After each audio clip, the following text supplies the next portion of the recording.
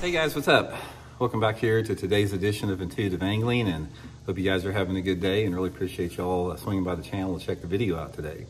Guys, if you were not already disgusted enough by what forward-facing sonar has done to our sport over the last couple of years, prepared to be disgusted at a whole new level, because there was something that was shown at ICAST, the ICAST tackle convention a couple weeks ago down in Orlando, Florida, that's going to take the outrage of this to a whole new level. So I'm going to show you guys the clip of that here just in a second. Actually, this clip, I probably had 50 guys forward me this clip, so I'm just passing it along to you guys if you haven't seen it. And then after I show it to you, we're going to come back and I'll give you guys some commentary on it. Also, guys, just a quick reminder out there, we've only got a couple more days left in the July sale on my Solar Bat Series RB2 and RB3 series sunglasses. If you guys are interested in getting a pair, you can get them at 30% off. By the end of, if you get them by the end of July, and you can get a second pair at 60% off. So it's a really good deal. I'll put my Solar Bat link in the description of the video if you want to check those out. Okay guys, let's take a quick look at this clip here, then I'll be right back and give you some commentary. So check it out. New product that's coming out called TrackCast. What it does is it's going to mount to your fishing rod, and anywhere you move the fishing rod, the live scanner moves.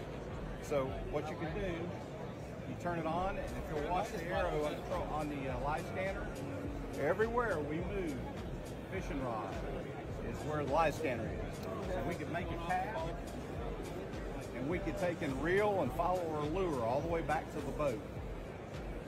You only get that. Okay guys, in my opinion, that was absolutely sickening to watch that. It just disgusted me to see it. And before I start commenting, I want to say one thing. I don't have anything against this dude on the video. I don't even know who he is. Probably a really good guy.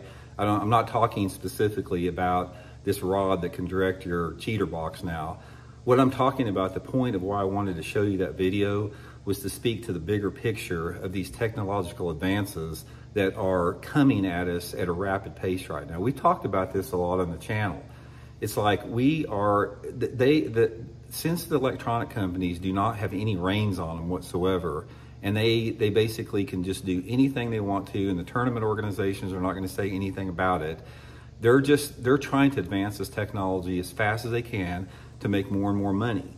And why don't they just cut to the chase? Guys, why don't they forget all about forward-facing sonar, and they can just design an AI robot?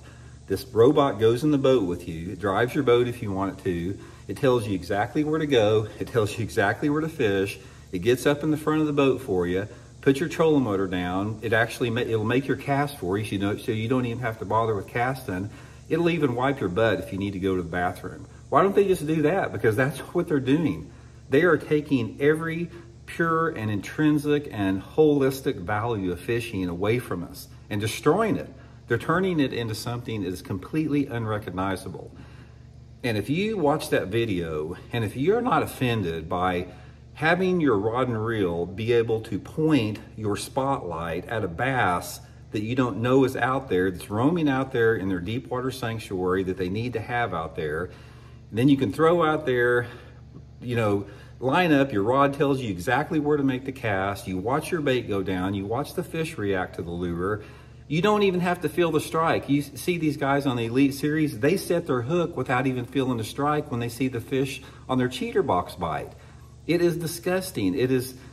Like I said, if you're not outraged and disturbed by that on the deepest level of your being, you need to reevaluate your entire worldview on fishing. So I just wanted to pass that along to you guys, just a quick video. I'm disgusted by it. This is it's the start of it. I mean, this is going to be coming more and more and more all the time until they're stopped. You know, that's the whole thing about it. Until the electronic companies are forced to operate within the parameters of having this technology banned in competitive fishing, then you're going to see this go all on and on and on. Here's another thing about it, guys.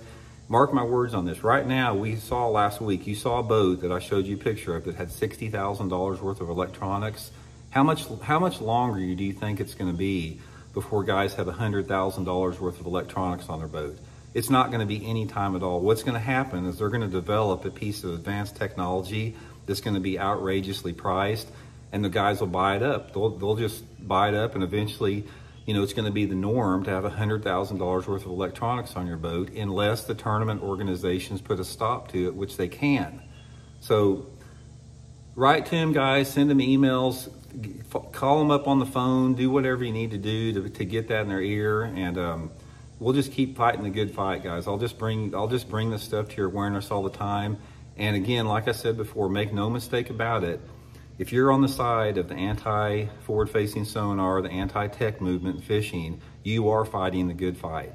Don't ever let anyone tell you that you're not, because you're going to be seen in the hit when this is all done and said with. They're going to look. History is going to reflect back, and they're going to see the people that fought against this technologies as the heroes that saved the sport, and the people that tried to perpetuate it as the villains in the sport. So anyway, let me know what you guys think about it. Check in later. See you.